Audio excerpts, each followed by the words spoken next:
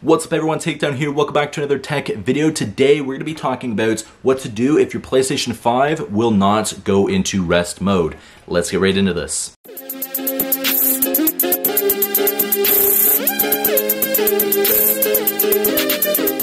So the first thing that I wanted to mention is something I try to mention in all of my tech videos, and that is most of these steps, at least one of them, will work for most people. However, if they don't work for you, please don't leave negative feedback because these will not work for everybody, but they do work for most people, at least one of these steps I'm going to be sharing in this video. So with that being said, let's get into the first thing, and that is to make sure that the console has the current updates. Now, if you do not know if the console has the current updates, you can go into the settings and check for update to see if it is, and you can also see what the current update is that is on the system. Now, if there is a newer update and you search online and you find that there is a newer one, but your system's just not recognizing and not realizing that there is a new update available, you can actually download it onto a flash drive, go into safe mode on your console, and install it that way. So there is another option as well. So the first thing that you're going to want to make sure is that your system has the most current update. To do this, you're going to go into the settings and you're going to check updates and see what the current update is.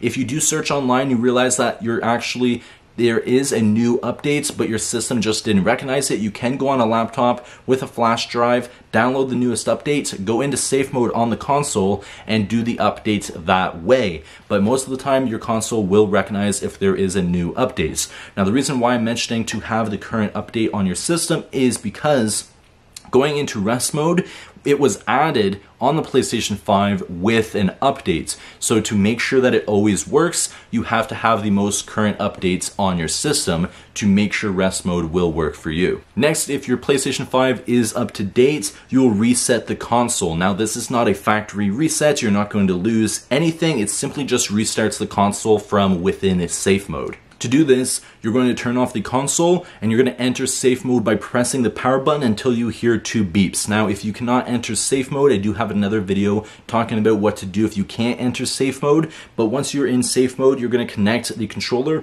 and choose reset console, which should be the first option in safe mode. Next, if that didn't work, make sure there isn't a problem with your power cable. Make sure that it's securely plugged into the back of your console and that it is not loose. If you do have another power cable, I do suggest testing your PS5 with the other power cable to see if it does work, because you need to have it plugged in fully and the power cable plugged in properly for your PS5 to go into rest mode, because if it does detect anything there, it just will not go into rest mode as a safety feature. And the last thing to try for your PS5 if it will not go into safe mode is a soft reset, and that is not as scary as it sounds. To do this, you're going to turn off your PlayStation 5 and you're going to disconnect all of the cables. You're going to leave it unplugged for about 20 to 30 minutes. After the 20 to 30 minutes, you're going to plug everything back in. You're going to turn on the PlayStation 5 and try to enter safe mode once again. Now, hopefully that last step did work for you, and hopefully at least one of these steps